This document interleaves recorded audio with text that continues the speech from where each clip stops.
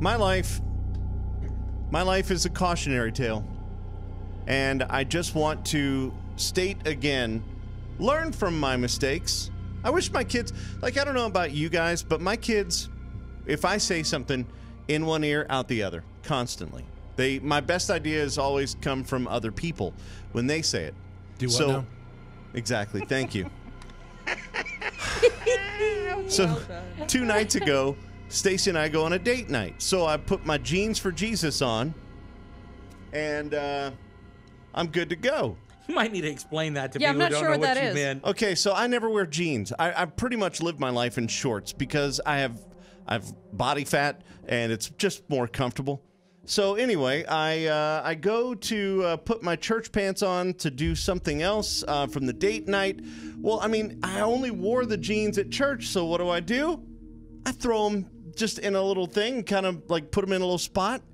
And I know that they're clean because I only wore them for an hour and a half, right? Mm-hmm. So I'm going to reuse them.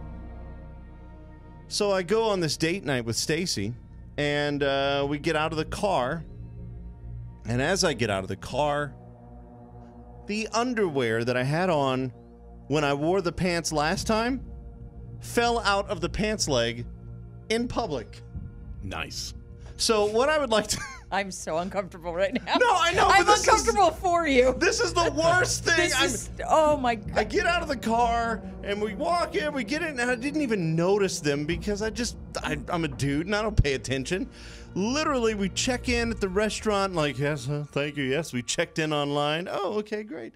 And we're sitting there, and I look down and my underwear on the floor. Oh. And I'm like, dude, you just can't claim that's yours. You need to walk away like that is a dead skunk. Like I had nothing to do with that. I did not. I left them there. I left them there. My God. What am I supposed? I'm not going. Oh, those are mine. Oh. I can actually make that worse. I was at a very fancy party one time, and this girl that I kind of know, she's not like a friend of mine, but I know her. I watched her as she was walking across the room, and a pair of underwear fell out of the leg of her pants.